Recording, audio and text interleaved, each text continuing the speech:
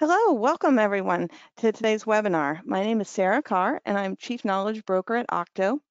We are very pleased that you are here today for a presentation on Urban Ocean, partnering to advance clean, healthy cities for clean, healthy seas. We have three presenters here today. We have Keri Browder from the Ocean Conservancy, Steve Morrison from NOAA, and Jenna Jambeck from the University of Georgia. Before I turn it over to them, I just wanted to let everyone know how to ask questions. The format of the webinar will have an initial presentation by Keri, Steve, and Jenna, and then we'll have dedicated time, about 20 minutes, for question and answer. You send in questions by typing them into the user interface, into the questions panel, and then I'll be moderating the questions to our panelists. Again, welcome. Keri, Steve, and Jenna, I'll turn it over to you now. Thank you very much, Sarah. It's good to be here.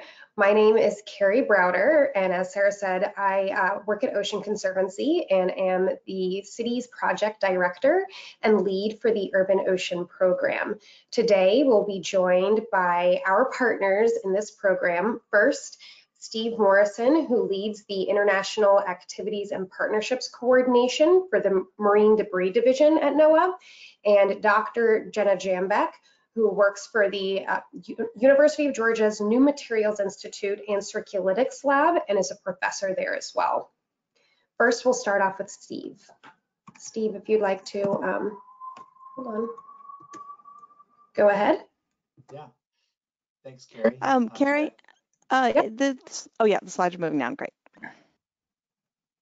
Hi, everybody. Yeah, as Keri said, I'm Steve Morrison. I'm with the U.S. National Oceanic and Atmospheric Administration's Marine Debris Program, based outside Washington, D.C. And I'm really happy to be here today, just basically to help highlight some of the work of one of our partners at Ocean Conservancy, and in particular, their great work through their Urban Ocean program. NOAA has been extremely pleased to support this work over the past couple of years with a grant, and been really impressed with what's been produced so far, and know there's great things to come. And just especially considering that this work has basically all been undertaken during the pandemic, I think it's been really impressive to see. So no small feat. So I'll be turning things over back to Keri at Ocean Conservancy and Dr. Jenna Jambeck from the University of Georgia soon. But while I have you all here, just wanted to give a very brief overview of NOAA's Marine Debris Program and the work that we do to address the topic. Thank you. So the NOAA Marine Debris Program was established by the U.S. Congress in 2006 to identify, determine sources, assess, prevent, reduce, and remove marine debris. Our program has been reauthorized 3 times since then with new legislation. And most relevant, I think, for this talk today were the Save Our Seas Act from 2018 and the Save Our Seas Act 2 in 2020, as these really kind of recognize the important role the U.S. government has to play and our partners in working more globally and internationally to address this issue. So that was kind of the first recognition of that in the Save Our Seas law, and then Save Our Seas 2 really expanded that for across the U.S. government. So, but most of NOAA's program is almost entirely focused domestically. But of course, we recognize, and value the importance of working collaboratively on the international stage, and happy to be working with Ocean Conservancy to do so. The vision of our program at NOAA is the global ocean and its coast free from the impacts of marine debris. And our mission is to investigate and prevent adverse impacts of marine debris. And we do this through implementing 6 program pillars, we call them, or general themes. And these are on, and I'll walk through these in the next slides, but these are on marine debris prevention, removal, research, monitoring and coordination, emergency response, monitoring and detection and coordination. So thanks for advancing the slides, keeping me moving here. So our most important priority, of course, is preventing marine debris from occurring in the first place. And this is what we focus a lot of our work on. And to implement this work, we run a national competitive grants program And these grants fund local level prevention projects that aim to reduce marine debris at its source. So a lot of these, most of these projects are around seeking to raise awareness of the issue and to create lasting changes in behavior that can reduce marine debris. And so just as an example, some of these projects can be working to, on a local level to incentivize the use of a reusable bag instead of a single-use one, or switching from disposable foodware to reusable alternatives. So those types of projects, but a lot more, and there's a lot of information on our website to check it out. Also for prevention, we provide a number of educational resources on our website, for the general public, for educators in particular, and so there's a lot of helpful stuff there just to raise awareness and to help change behaviors on the issue. And then for our removal priority, we also implement a national grant competition, and these fund community-based marine debris removal projects around the U.S. So some types of like beach shoreline cleanups to like large-scale derelict gear cleanup. And in addition to that competition, we also support funding to a large marine debris cleanup in the Northwest Hawaiian Islands. Since our program started in 2006, we funded over 160 projects, removing over 22,000 metric tons of debris. Of course, just a drop in the ocean when we consider how much marine debris is in the ocean. So next slide, please. Our next pillar is on research. And so to better understand the issue and its impacts on the environment, we fund a suite of research projects, usually every other year with partners, and this is through another competitive grants program. So these projects focus on different things. So they focus on helping us understand like how marine debris is transported throughout the ocean and coastal environment and where it ends up, so fate and distribution and things like that, as well as things like better understanding the impacts of marine debris to things like commercial seafood species and to whether exposure to plastics and chemicals can harm wildlife, as well as understanding the economic impacts of debris on coastal communities and industry. For our monitoring and detection work, we implement a marine debris monitoring and assessment project. We've been implementing it since about 2012. This project provides tools and guidelines to monitor marine debris in shoreline environments. So this is really a citizen science initiative that engages our partners and volunteers in using a standardized monitoring protocol to survey and record marine debris. So it's open to anyone, and the tools and training information are all on our website. And so users can also upload any data they collect through the protocol, and they can to a NOAA's database from our website, and they can then use it to visualize different scenarios and display the data to their needs. Next slide, please. So we understand that most of the action to address marine debris is on the local level. And so we have staff from our program in 10 regions around the country to facilitate regional coordination. These staff help implement local activities, and they partner with key entities to combat marine debris on the local level. The coordinators also lead and facilitate the development of regional or US state marine debris action plans. And we've facilitated the creation of 12 of these plans for on the subnational level within the US to date. And these action plans are really important, I think, for understanding the local framework for addressing marine debris, and of course for spurring collaboration and for prioritizing action at the local level. And these are living documents in the sense that there's a lot of work that goes into implementing them once they're finished, and then they're revised usually every 5 years. And it's done through a very collaborative process, though, so they're really helpful for kind of understanding the issue at a local level and then taking action to address it. And then for coordination, we also work across the US government and internationally.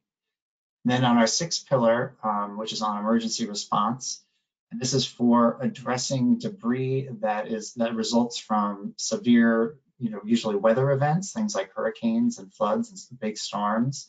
So we work with states to prepare for and respond to severe marine debris events from these storms. And we develop specific response guides for individual states, and we work closely with those local response communities and our federal partners to do so. Next slide, please. So we couldn't implement our national program at NOAA without many partnerships. And partnerships are really important when addressing all the many aspects of the issue of marine debris and plastic pollution. It touches on so many parts of our life and economic sectors and everything. So at the local and state level, we're working through with local partners, funding local grants for project implementation on our prevention and removal work. We have our regional coordinators stationed around the country to help spur local action, and then they're also developing and implementing marine debris action plans, and we have our emergency response guides that help responders in times of severe marine debris events. And then on the national level, we're really setting national priorities for these grant competitions every year or every other year, as well as we maintain a project clearinghouse on our website, which is something very interesting to check out and has a lot of good information on past funded projects by NOAA. We also implement our shoreline monitoring project, and we chair the Interagency Marine Debris Coordinating Committee, which is a coordinating committee that helps coordinate the U.S. federal response to marine debris.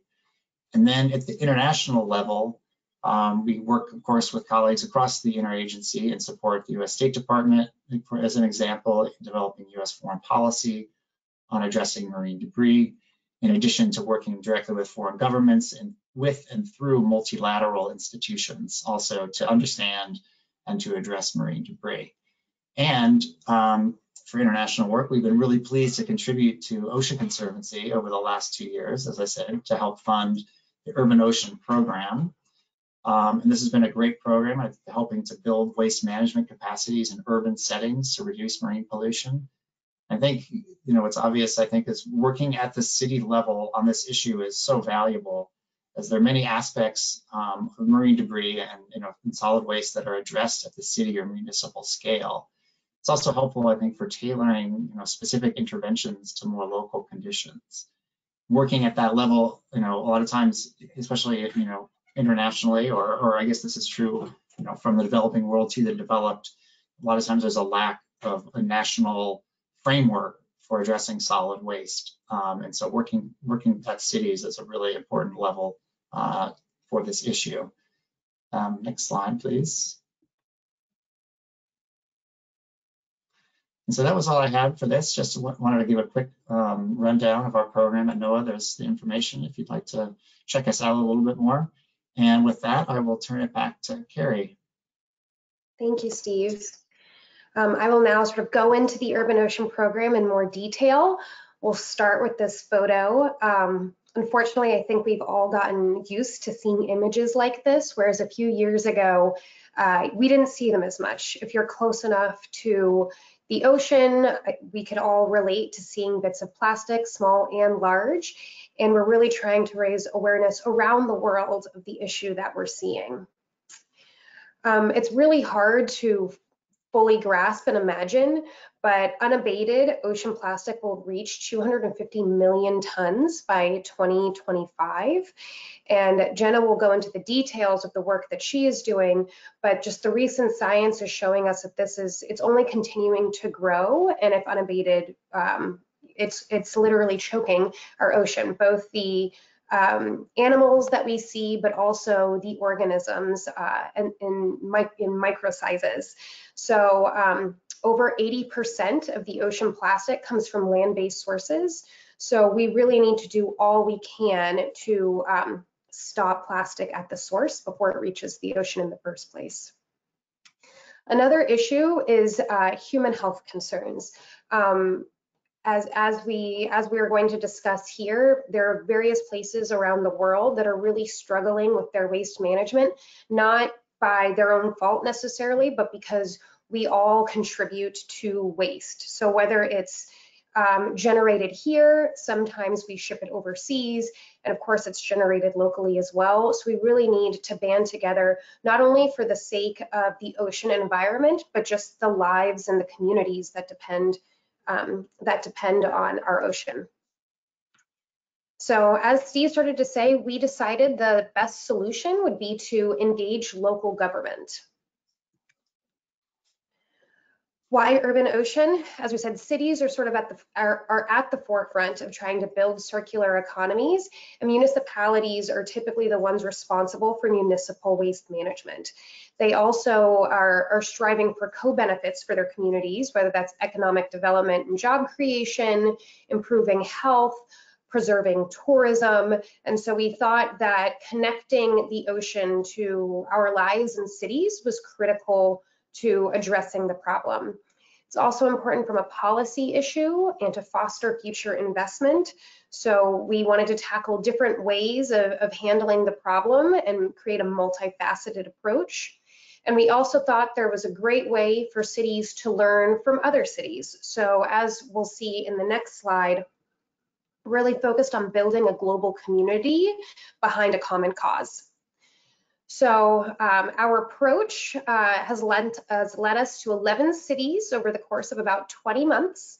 We consider ourselves one community, and at the end of this first cohort, we'll be implementing 6 projects in cities in Southeast Asia and in Latin America. Our plan is to build this coalition and to expand it so we can address interrelated problems associated with plastic waste.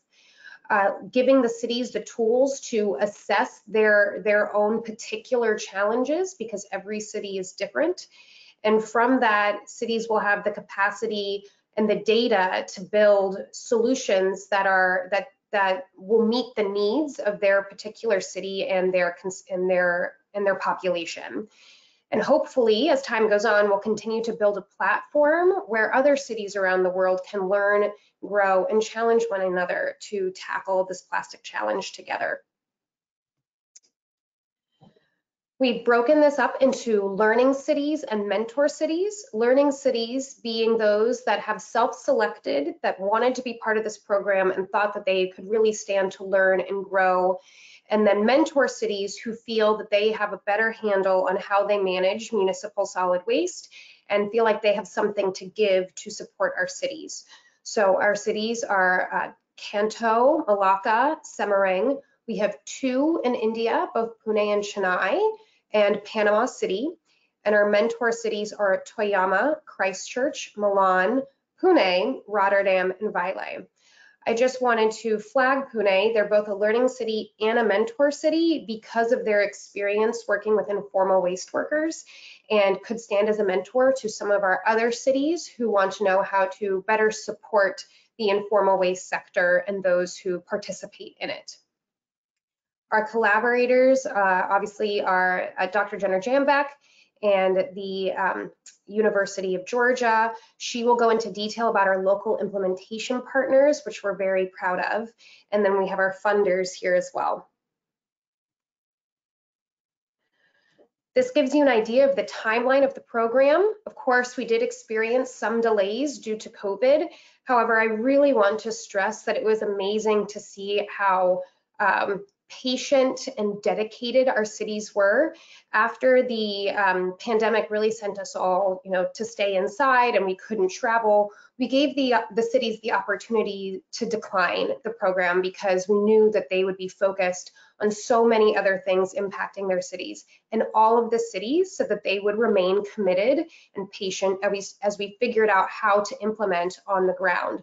So it's encouraging, and as someone who's really passionate about something in this space, it continues to fuel my fire, and in knowing that all of us globally are dedicated to the same cause.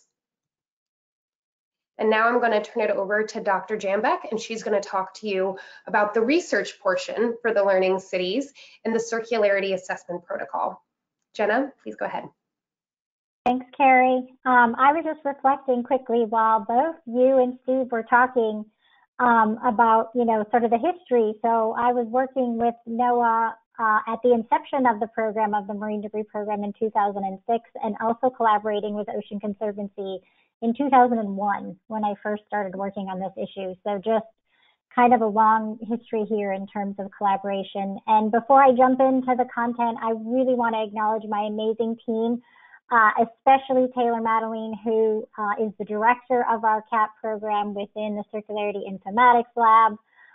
But just, we even have, undergrad students who contribute to this amazing work. And so I just wanted to acknowledge that. Next slide. So what is the Circularity Assessment Protocol? Well, it was born out of when I was having discussions sort of at the global level, seeing Steve at meetings, and, we're talking about, how to address plastic pollution, and, the circular economy came up. It sounded, conceptually sounded amazing, and there were a few sort of examples of implementation. But being an environmental engineer, and then the other activity I was doing was traveling with the State Department and visiting communities around the world and talking about this issue, and they would say, what should we do? And they're really at the front lines, and I was trying to figure out how to associate the circular economy with a community, and that's really how the CAP was born. So it's this hub and spoke model. I'm going to talk about each little spoke in detail in the next slide, but some of the drivers, if you think about this, it is a complex system, are policies that are either national or local policies, the economics of that system, and then the governance, and then all of us community members are influencers within this system. So in the next slide, I'm going to talk about sort of each one of these spokes of the model, and I'll start with input. For input, we look at what products are sold in the community and where do they originate. On the community spoke, and just this is a mixed methods approach, so we have both quantitative and qualitative methods. So for the community, we're looking at what kinds of conversations are happening around this issues, what are some stakeholders' attitudes and perceptions. For product design, what materials are used, how are they used, are there any innovations available in the community. For youth, we're primarily looking at single-use versus reuse options. So you can see this is much more than just a solid waste assessment. This is a holistic way of looking at the community. For the materials management side, we look at both collection and end of cycle, pushing that sort of verbiage to the end of cycle, not end of life. How can we get to be more circular within the system? And then the leakage component, which definitely seeing what ends up in the environment gives us information on what we can do, hopefully, to prevent that throughout the system. So next slide. So as Keri mentioned, and Steve, we did this work all during the pandemic. So it's like as soon as these projects were supposed to start, we couldn't travel. And so we found amazing local implementation partners who, when they were able with regulations, could go out and collect all the data, do all the field work. We were able to interface and train them virtually. And it was an amazing collaborative effort, and they brought even more to the table than I think, of course, we could have traveled and had interaction in person, but they just really brought a lot to this table and were an important component of the entire project, and they are co-collaborators on the reports, et cetera. So within the 6 collaborators within the 5 different countries. Next slide, yeah. So just a quick overview by the numbers. We worked in 6 cities. We had 6 local implementation partners. In terms of litter items, over 27,000 through sampling convenience items, how they were packaged. You can see some of that on the right. This is how we figure out where products are from, how they're packaged. Over 1,300, nearly 500 to-go items were sampled. In terms of interviews, those are semi-structured qualitative interviews. Over 144 of those were conducted, and then we sampled 146 restaurants and food vendors. The way we approach sampling for this is stratified, randomized sampling. So these are just the 6 maps of the cities on how it's broken down. Through a land scan population count, we have 3 tertiles, and then we have random locations picked within 1 kilometer square areas that we characterize. Next slide. So I'm going to go through sort of each spoke. This is the input spoke. And what we want to do is sample sort of the most popular brands within various categories. And by most popular, it's either based upon shelf space taken up or talking to the shopkeeper, owner, manager, etc. And so what we're trying to do here is, when we're looking at what's available, that's what people have to purchase and use, and those are the materials that need to be managed. So looking at the location of both where this item is manufactured and then the parent company allows us to look at where conversations can be had if the packaging is problematic, or if there are issues, or we want to discuss circularity with these stakeholders. I think you can see in many of the cities here outside of Semarang and Pune, parent companies are much further away than the manufacturers. Manufacturers mean we could have a lot of local conversations. Luckily, much of that is local, but bringing, multinational companies to the table for these conversations is important as well. Next slide. And then this is measuring the materials that are the packaging for the convenience items. So you can see here that the majority of these pie charts are multi-layer plastic film packaging, and that's really what we see.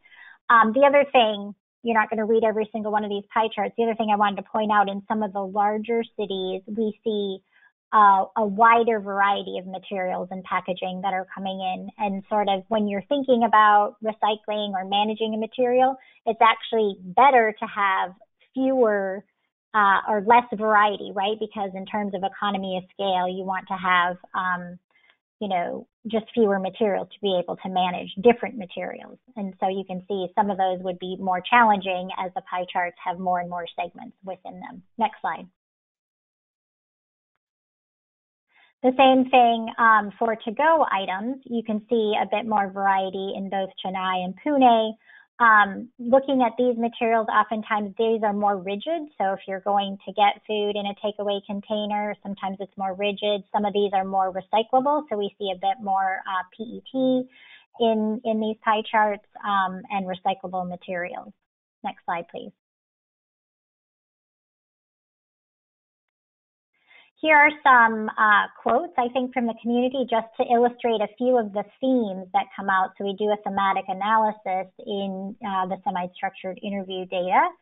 And these are themes that have come through, that this is a multi-generational problem, and that people know that we need to talk to this generation and think about the next generation and how we can make change. The other thing, I think this hotel employee was really interesting, that even though people, they want to offer these alternatives to plastic, people are requesting plastic. People are used to it. They like it for a certain reason. And so even so, they said, we are trying to move away from plastic, but we find our customers are requesting it. So we have to meet those needs.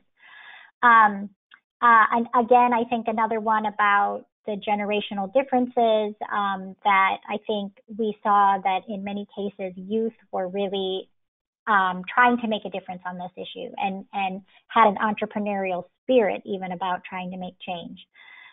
During Corona, the waste management systems were, very challenged, especially the informal recycling sector. They were saying nobody wanted to buy their material. And then they have challenges anyway in terms of, they're not formalized. So you can see there's a business consultant saying that, that needs to be formalized so they can be recognized and have things like space and logistics. You can see that person says, I need to be able to expand. I could do more, but I can't expand. And also waste segregation has come through in a lot of these. That is the key to making sort of this materials management profitable. Next slide. For the aspect of materials collection and management, we just have some photos here. There are certainly some similarities, but then also some differences. I'm fascinated with how we manage materials around the world. And I think, in general, we want to collect, capture, and contain, but that can look different everywhere we go. But there's certainly some learnings from each other to be had here. Next slide. This is the litter density. So we walk in 100-meter long and 1-meter wide transects. And so this is the compiled data from all of the cities. And you can see the most frequent number of litter items that are found per square meter is about 0.7, somewhere between 0.5 and 0.7. So if you were walking that 100-meter long transect, which is about the length of a city block, you would see 50 to 70 items within that length, and that's the density sort of that we're talking about here. That's the most frequent. But you can see, similar to other environmental data, it's skewed to the right, which is interesting. And so, sort of as we go over time and add more data to this, we can kind of see where we're looking in terms of the most frequent concentration, and then how we can, of course, prevent that in the first place. Next slide. What we're seeing on the ground in terms of characterization, it's about 50%, well, it's 70% plastic, but 50% of that is food-related plastic and tobacco products. We also see plastic fragments, and you can see paper is even up there a lot. We see typically, when we were going out in the field, I would see lots of paper receipts and paper flyers and things within the litter. The other thing that has really come up, and we're seeing this, actually this average, no matter where we are in the world, 1 to 2% of the litter is now PPE, and that's either a mask, glove, or wipe. And that's pretty consistent around the world now since we've been wearing that for COVID. I also want to mention we use the Open Data Marine Debris Tracker app, which NOAA originally funded back in 2009, so, or 2010 was funded. And so anyway, that's the data that we collect through the leakage component is completely open to everybody. Next slide. So you can kind of see, this gets interesting as we sort of dive into the specific items that are found in each community. And I want to just quick give 3 guiding questions that you can think of as we collect sort of this really specific data about what we're finding. You know, what is it that we're finding? How did it get here? So as we collect data from this whole complex system, we can kind of reflect, how do we think this got here? And being real specific about what we find helps with that. And then the third thing is, what can we do about it? And that, of course, leads to the next steps throughout this process. But here, I think it's really interesting to look at the top 3 cities, Kanta, Malacca, and Semarang, and see that they have the same top 2 items, but then Pune, Panama City, and Chennai are different. And so, you know, again, you've got some similarities and some differences to be discussed among the cities. Interesting, you know, tobacco products are usually at the top, but in India, there are tobacco sachets that we saw in other work that we conducted there as well. And so I think it depends upon if people are using more tobacco sachets or cigarettes with what you'll see up towards the top. Next slide. So I wanted to go through, this is a lot of text on a slide, just a few of these, some of the common challenges that we're seeing across the cities. Top convenience items, so particularly chip and candy products, that multi-layer plastic film material is really leaking out of the system. It's difficult to collect and capture. It doesn't have value in the recycling market, which means it doesn't have value on the informal sector as well, and so that tends to be leaking out. You know, economics of the system, single-use plastic to-go items are consistently cheaper. They're more readily available than alternatives. So cost and convenience are really cited as a top barrier to change among consumers and business owners. As I mentioned, people were asking for plastic. I think demand for programs that would get young and tech-savvy locals engaged in the waste sector as well as new technology could also help support the informal sectors. And as we're seeing space, capacity, technology, and manpower for existing waste collection and management infrastructure is a challenge. I think especially collection, transportation, space for sorting, and addressing some of the aging systems that are still in place. And then acknowledging the importance of the informal sector, but not sure how to be inclusive. How do you bring them into a system if you're expanding the infrastructure? And there's a lot of amazing NGOs and groups that are working to help with this as well. And so changing that system, but being inclusive about it is a common challenge. Next slide. And so definitely some strengths that we saw across the cities, having those domestic manufacturers and even some of the parent companies for some of the cities, very local, provides an opportunity for engagement to talk about extended producer responsibility, you know, to talk about packaging and how that might be able to be changed or made more circular within a local economy. Innovations to maximize collections, so collaborations between the formal and informal. So that was a challenge, but we know it's certainly an opportunity. And we did see sort of relatively small but very enthusiastic groups that support refill and reuse stations and bulk stores and alternative delivery. There were some examples across many of the cities where that they are completely avoiding waste in the first place, which is, of course, the best thing to do. And that goes with a bullet that's two down from that. They have historical context of reusable and alternatives. So sort of not necessarily going backwards, but being able to be used to that and then maybe using technology to help facilitate it, like RFID or mobile apps that can facilitate that. There's definitely an energized younger generation within these cities. Although there's differing implementation, there are policies, both national and regional policy strategies and frameworks in some of these countries and localities as well. And a lot of interest in awareness campaigns that can help inform the community how to properly sort and handle waste, and according to local protocols, and then policies enforcement are coupled with that. And high amounts of organic waste across the board, we saw that that's a huge opportunity to divert that to a composting or other organic waste management infrastructure and create a much cleaner recycle stream for that, increasing that value. So that source segregation could be a common strength across everybody. And I think now Keri's going to talk about next steps so that what they can do with this data now and how they can move forward. Yes, absolutely. If you don't mind, Jenna, I'm actually going to go back to one of your slides for my transition, because I think it's a great way to sort of capture what we're seeing. So thank you, Jenna. Now, at this point, now that the cities are able to understand where their strengths lie and where opportunities are for improvement, we have been collaborating with our partner, the Resilient Cities Network, who partners these cities with the mentor cities to try to build plans that they can implement in the coming years to tackle these particular challenges. And what's great to see in these plans, we're calling them opportunity statements, is the cities have really taken what they have learned to heart.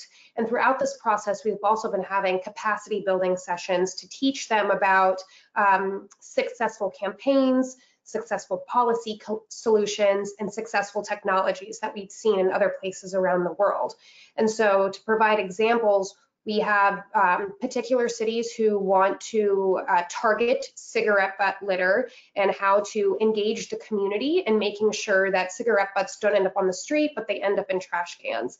Different types of campaigns to engage youth, as well as policy reforms such as extended producer responsibility, and investing in feasibility studies to expand their infrastructure, whether it is for sorting recyclables and processing the plastic waste, or increasing infrastructure for things like composting, as Jenna mentioned.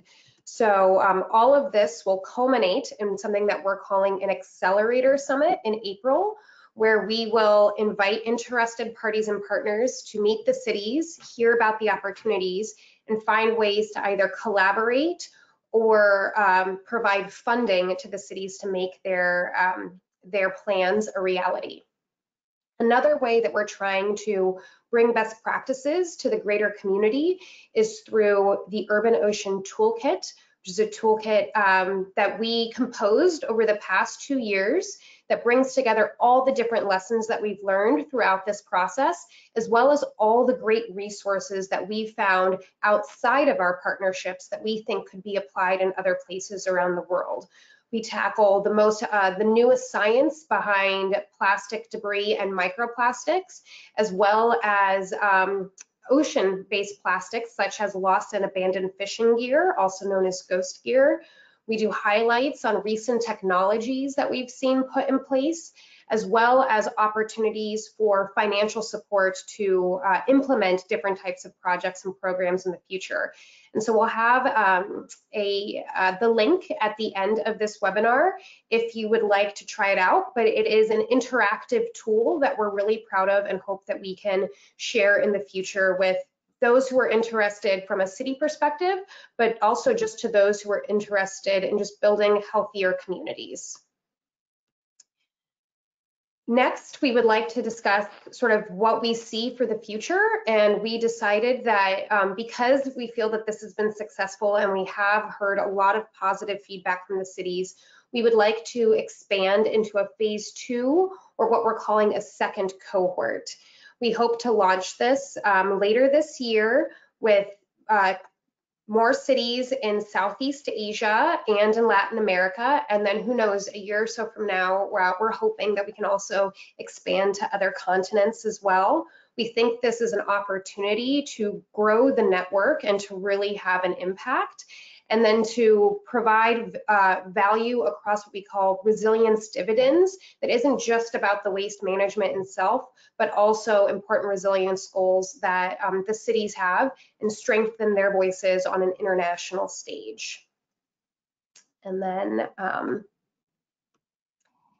we look forward to your questions. If you're interested in contacting me about learning more about the city's opportunity statements or how you can support cities in the future, please don't hesitate to reach out. We also have a lot of resources about our program on that website. I just want to thank our speakers again and Octo for hosting us today. I especially want to highlight the dedication of our cities, which we're so proud of, and how we are really happy to be collaborating with our partners, the Resilient Cities Network and the Circulate Initiative. And we want to thank you all for taking the time today to join us, and hope that we can find new ways to collaborate to build clean, healthy cities for clean, healthy seas. Thank you. Great. Thank you, guys. We really appreciate you coming today to present. I just wanted to remind everyone before we get to the questions, we have some questions, but you can send in other questions by typing them into the question panel, and I'll read them to our presenters today. Okay, to get us started, there was a question, Jenna, that some of the data you presented, are they published already? Yes, I dropped the link to the all of the full reports that are available on our Circularity Informatics website. So that link is in the chat. But all of the data that I presented is within those reports. It's not. I presented more of a sort of a metadata analysis in sort of comparing them. So like the combined histogram isn't in there yet. We're working with all the collaborators to write a paper for publication that combines all of the data. But the individual reports that go into much more detail about each city are available on that website. And in our follow-up, we can provide the links to everything as well. Okay, great. Thank you, guys. Okay, there was a question that came in to, and I'll direct it toward Jenna. Why do you say that PET is recyclable? All credible data shows that it is not recyclable in non-OECD countries. In the US, less than 18% of all PET packaging is recyclable. Wouldn't it be more productive to state that plastic is not recyclable? Yeah, I think what we're talking about here is like differences between contexts. So certainly in some areas, I mean, this is, so technically it is, and then you have the reality sort of the markets. But just based upon what we've seen, so if we're measuring that leakage component and we see it for sale in the stores, then we know that it is, being uptaken by that by the system. And so that's what we're measuring here. One example I can give you from another project that we did, we collected about 80,000 data points from litter items, and about 0.7% of those were PET bottles. Those were along the Ganges River. And so certainly those are being collected. Now, what they're being made into, what you want to define that, recycling as, are they going bottle to bottle? Probably in many cases, that is not the case. I have seen that done in Norway and a few other places, but typically, so if you're talking about recycling and downcycling, sort of that's another conversation we can certainly have. I think what we're talking about now in terms of looking at individual products in the new framework of unnecessary, avoidable, and problematic plastics, and those might be defined based upon your place. If you look at the Panama City data, plastic bottles are actually number 5. Nowhere else are they number 5 in the leakage component. And so I know the market there is less for PET. And so, there is this variability by place. And I know there's other countries or localities where there's absolutely no market. And of course, then they cannot be handled or managed by that system. And so what we're trying to do is match sort of what comes in and what can be managed from that regard. And so, that context is very different. I mean, the recycling for plastic globally is still less than 10%. And we're at 8.7% in the US. And, there are specific statistics for PET as well. But that sort of, I think, addresses that from, the context specific framing. Great. Thank you, Jenna. A question that I'm sure many people have, how do you select the cities, towns to include within this effort network, specifically for future cities that will join the network? Yeah, absolutely. So the cities in this case self-selected. So all of them were part of the Resilient Cities network to begin with. However, cities have the opportunity to prioritize what they want to work on. And when we decided to create this partnership, the Resilient Cities network reached out to all the cities in their network and asked who wanted to prioritize plastic pollution and be part of the Urban Ocean program. And so in this case, the cities all self-selected themselves.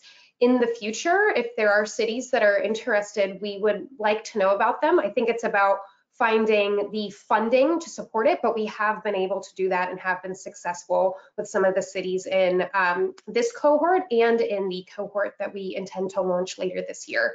So please, if you have questions about that specifically, reach out to me and we can discuss it. Okay, thank you, Keri. Another question that came in, are the people you work with receptive to bioplastics, paper compostable containers, or banning certain types of plastics? I'm just wondering about how to eliminate the sources of future plastic across the world. Jenna, do you have a response from your perspective, and then I can hop in as well? Perfect. Yeah, that's what I was thinking. Yes, and in some cases, some of those materials are already available in communities. And, as we're looking at increasing circularity, avoiding waste in the first place is the highest component. As I've said, the best waste is no waste. And so that's why we have that use and reuse category as well, ways that, waste can be avoided. But then next is, if you have to have packaging, what material makes the most sense, what's available. Absolutely, they are open to alternative materials that are maybe more locally sourced. We see a lot of that in Vietnam. Biodegradable materials, there is a lot of nuance to that. So we've got, compostable versus sort of the home compostable. If it's only compostable at an industrial scale, you need to make sure that infrastructure exists. Anyway, so there are some nuances there and some conversation to be had. And in some cases, people are spending more money for something that is compostable, industrial compostable, but then don't have access to that infrastructure. And so and that, doesn't biodegrade when leaked into the environment. So and people don't necessarily know that. So we're having conversations like that, and people are absolutely open to making change. And then I think potentially eliminating something that's problematic or that can be avoided. Yeah, I was just going to reiterate and also to add, I think cities are completely open to all the potential solutions out there. However, what we are seeing is if you have something that's considered bio-based or compostable, it doesn't actually mean that, it could end up in the environment and it's any better than plastic. So as Jenna was saying, a lot of compostable products still need a particular type of processing. And so in some cases, that's not a better alternative than what already exists. It's about limiting what we have in the system and then finding better ways to manage it so it doesn't end up in streams or in streets and then ultimately leads into the ocean. Bans are a policy solution that some cities are considering, as well as different types of tax incentives. For instance, if you need a plastic bag, they charge you a small amount of money. Whereas in other cases, if you bring your own bag, you might get a rebate or a particular type of discount. So those policy solutions are also being considered. Okay, thank you, Keri. And a question that came in, just sort of following up on what you were just saying, did you find any homegrown innovations in the cities to reduce packaging and waste? Are there other ones that you want to mention?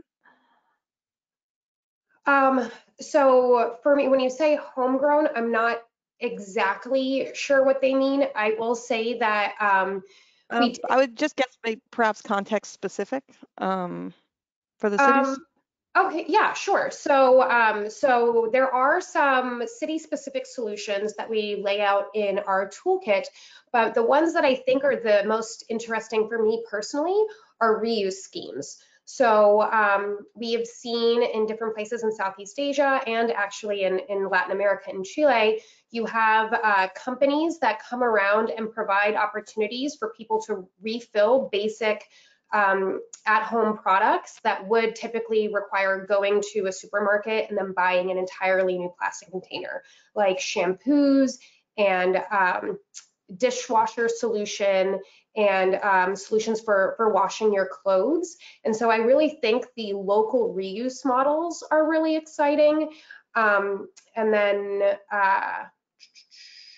I would also say smaller devices to capture litter that could leak into sewage drains. So also in our toolkit, we talk about things like litter traps and rain gardens. So if there's heavy rain or flooding, it keeps the plastic from entering a storm drain, causing additional flooding and then more waste ending up mismanaged and eventually leading into our rivers and oceans. I think those are really neat too. Okay, thank you, Keri. Thank you, Jenna. Can I just add a little bit? Yeah, yes, please. I know we're getting close on time, but I just wanted to say that's sort of the whole point of looking sort of locally. How kind of local can we get with some of these solutions to increase, the circularity? And for example, I kind of alluded to this in Vietnam, but they have a specific grass that basically can be used as a straw. And so it doesn't necessarily travel really far, although they have a lot of different plants there that, it's almost, they could have an export economy for, biodegradable and some of this plant-based materials. Probably not necessarily these straws, but many restaurants locally can use that grass as a straw replacement very easily. And it also provided an economic and entrepreneurial space for innovators. And I think as we travel down this road and the cities are looking at that, part of this is really to see what innovators are out there and hopefully sort of incubate those ideas and see if they can be scalable or just even locally applied as well. And so I think that was a very good question. Okay, thank you. There's several questions that pertain to how we reduce production. There's questions of whether the data where cities where manufacturing was farther away, where those companies provided the data of their product impact, and are there any plans to use the data to reduce production? There's also a question whether there's potential for extended producer responsibility to be brought into play here. I was just wondering if you can talk about anything that's being done in terms of reducing production. So I can go first. One of the things that we're seeing in certain cities is that the loop is already smaller. So for instance, in Panama, they don't need to necessarily go get certain plastic products from out of country because they're already produced in country. So that means that working with the producers to start an extended producer responsibility strategy might be a little bit less complex than if you're dealing with manufacturers overseas. So we are seeing extended producer responsibility as something that multiple cities would like to explore. And we have provided opportunities for the cities to speak with other cities that are already instituting EPR schemes. As far as limiting production itself, it is a topic. What the solution is something that we're still trying to find out because supply follows demand, correct? So we're hoping that if our cities can work with their with just the people who live there as a community to say, this is how we're going to limit the demand by finding ways to reuse, by finding ways to curb our single-use plastic consumption, then the demand will also go down. I don't know, Jenna or Steve, if you want to hop in on that as far as production. I was just going to quickly comment on how we collected that data, because I think the question was, are the manufacturers supplying information? And where they're supplying is on the packaging. So we, actually looked at the packaging itself and at the brands and the manufacturer location and parent company, and that's how that data is collected. And of course, I think as the cities decide what materials they want to be using, these communities are the ones that have been burdened with managing this waste and seeing the impact locally. And so that's why, hopefully this data provides power for them to start those conversations. And I think Keri articulated that if they aren't going to use this material, then that production could be reduced based upon the fact that, they're going to eliminate some of those if they turn out to be unnecessary, avoidable, or problematic. Okay, thank you so much, guys. Don't think we have time for we do have more questions, but we don't have time for the last ones, but I'll be able to provide them to you guys after the webinar. So the questions will be seen by the panelists for those of you who submitted questions that we weren't able to get to. Just want to say thank you so much for presenting, Keri, Jenna, and Steve. We appreciate you making the time for this. And thank you so much to everyone who attended. We appreciate all the work you're doing on plastic waste as well. So thank you all, and we hope you have a great rest of your day and got a lot out of this webinar for your future work. It was a pleasure. Thank you so much also. We look forward to following up with everyone. Thank you, everyone. Thank you very much. All right. Bye, everyone.